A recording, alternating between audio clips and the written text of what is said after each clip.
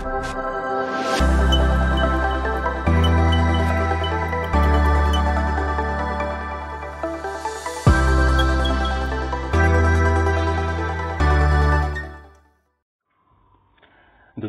विनियोगा। ओम मध्यम चरित्र विष्णु श्री महालक्ष्मी उष्णिक छंदा शाकंबरी शक्ति दुर्गा बीजम वायु सतम यजुर्वेद स्वरूपम श्री महालक्ष्मी पीडितम मध्यम चरित्र जपे विनियोगः ध्यानम। ओम अक्षस्त्रका परशुम कदेशकुलिशम पद्मम धनुष्कुंडिकाम दंडम शक्तिमतिं च चरम जलजम घंटाम सुराभाजनम शूलम पा अश्वदर्शने च ददतीं हस्ते प्रसन्नानां सैवे सैरे विमर्दिनी महालक्ष्मीं सरोज स्थिताम्। ओम ह्रीं ऋषिवाच देवशूरमभ्युदुदं पूर्णमभ्युशतं पुरा महिषेश्वराणमदिते देवानां च पुरन्दरे तथा श्रीर्महावीर्ये देवशून्यं पराजितं जित्वा च सकलान् देवनीन्द्रभूनि महिषासुरा तथा प्राजिता देवा पद्मयोनिं प्रजापतिं पुरस्कृत्य गता स यतैष गरुडध्वजो यथा वृत्तं तयोस्त ध्वनिमहिषासुरचेष्टितं त्रिदशा कथयामाशुरदेवाभि भवविस्तरं सूर्येन्द्रग्निलुन्दूनां यमशवर्णस्य च अन्येषां चाधिकारां च स्वयमेवाधितिष्ठति स्वर्गा निराकृता सर्वतेन देवगणा भुवि विचरन्ति यथा मर्त्या महिषेण दुरात्मना एतद्वा कथितं सर्वं मरारि विचेषितं शरणं वप्रपना स्मो वदस्तस्य विचिन्त्याम्। इत्थं निशं देवानां वचांसि मधुसूदन चकार कोपं सम्भुज भ्रुकुटिकुटिलाननो ततोऽतिको पूर्णस्य चक्रणो वदना तथा निश्चकरं महत्वज ब्रह्मणा शङ्करस्य च अन्येषां चैव देवानां शक्रादीनं शरीरता निर्गतं सुमहत्तेजस्तच्चैकं समगच्छत् अतीव तेजसा कूटं ज्वलन्तिमेव पर्वतं तदृशुषे सुरासुरज्वाला व्याप्तदिगन्तरम् अतुलं तत्र तत्तेज सर्वदेव शरीरजम् एकस्तं तद्भुवनानि व्याप्तलोकत्रयं तुषा यतद्भूच्छाम्भवं तेजस्तेजा नाजयतन्मुखं यामेन च भवन केशा बाहवो विष्णुतेजसा सौमेन स्तनयोर्युगं मध्यं चन्द्रेण च भवत् कारुणेन च जङ्घोरुनिस्तम्भं तेजसा भुवः ब्रह्मणस्तेजसा पादौ तन्दकुल्योर्कतेजसा भूषणां च कराङ्गुल्य कौबरणेन च नाशिका तस्यास्तु दन्ता सम्भुता प्रजापत्येन तेजसा नयन तृतीयं जज्ञे तथा पावक तेजसा भ्रुव च संजस्तेज श्रवणावनिलस्य च अन्येषां देवानां सम्भवस्तेजसां शिवा तथा समस्तेवानां तेजोराशि समुद्भवां तां च लोके मुदं परापुर्मरा महिषार्दिता स्थूलं स्थूलाद्विनिष्क्रिष्य ददुतस्य पिनाकदेन चक्रं दत्तवान् कृष्ण समुत्पाद्य चक्रता शङ्खं च वरुणं शक्तिं ददुतस्य हुताशनं मारुतं दत्तमाशं प्राणपूर्णे तदेशुरी वज्रमिन्दं समुत्पाद्य कुलिशाद् मराधिपा तदोतस्य सहस्राक्ष घण्टामेरावताद् गजात्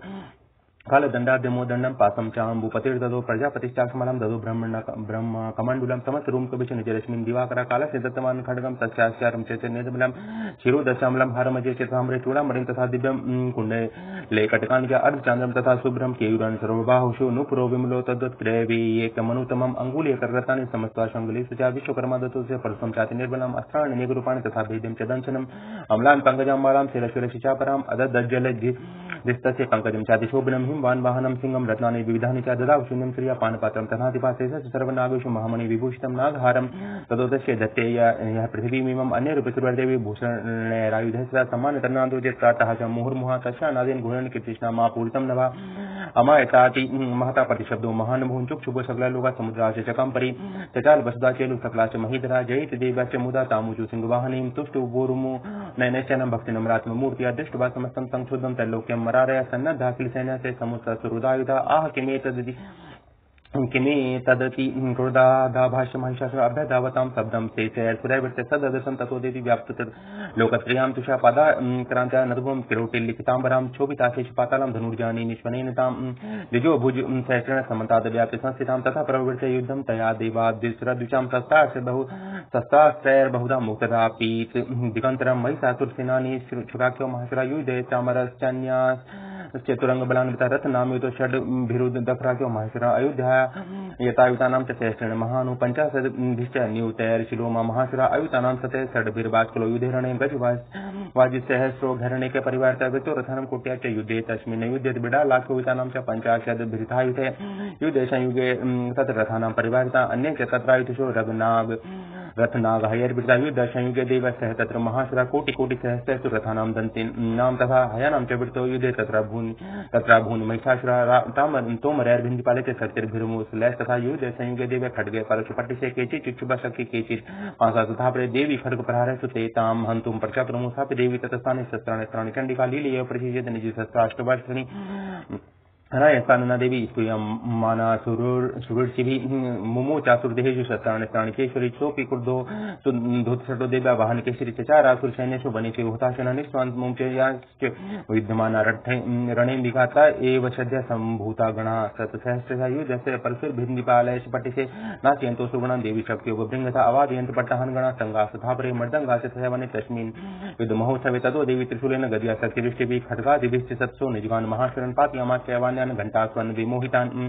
अचुरान् भुवि पाशेन बदब्दाचान्यान् कर्षयत् केचिद्युधा कृतास्ततीक्षणे खड्गपाते स्थापरे पिबुतनिपातेन गद्या भुविसेरते विमुष् केचिद्रुधिरं मुसलेन भृंसं हताः केचिन्नापतिता भूमौ भिन्नाशूलेन वक्षसि निरन्तरासुरोगणे कृता केचिद्रणाजिरे सेनानुकारिणा प्राणमुमुचु स्त्रीदशार्दन केशाद्बाहे विच्छिन्ना छिन्नग्रीवस्था परिचिरांसि पेतुरन्येषामन्ये विधारिता विच्छिन्न जंगास्तप्रे पेतुरुभ्यां महासुरा एक भावक्षी चरणा केचिद्देवा विभाकृता छिन्ने पिचान्ये शिरसि पतिताः पुनरुत्थिता कबन्धायुधुर्देव गृहीत परमायुधा नन्यतुष्टापरे तथा युद्धे तूर्यल याचिता कबन्धाश्चिन्नशरस्य खड्गशक्तिरिष्टपाणया तिष्ठतिष्ठति भाषन्तो देवी मन्ये महासुरा पातिते रसनागे स्वैरसुरस्य वसुन्धरा आगम्य साभव तत्र यत्राभूच महारणा शोणितोग्या महानदा सद्य सत्य परशुषुभु मध्ये चासुरसैन्यस्य वारणासुर वाजिनां क्षणेन तन्महासैन्यं सुराणां तथाम्बिका निन्ने क्षयं यथा वहिनी स्त्रीणे दारु महाचयम् तत्सिंहो महानाद मुत्सृजन्धुतकेशरे श्रीदेव्यो मरारणि मशूनि विचिन्वति देव्या गणेश्च ते तत्र कृतं युद्धं महाश्रय यथेषां तुतुषुर्देव पुष्पवृष्टुमुचो देवी ओम इति श्रीमार्कण्डेय पुराणे सावर्णिके मन्वन्ते देवी महात्म्ये महिषासुरसैन्यवधो नाम द्वितीयोऽध्यायः।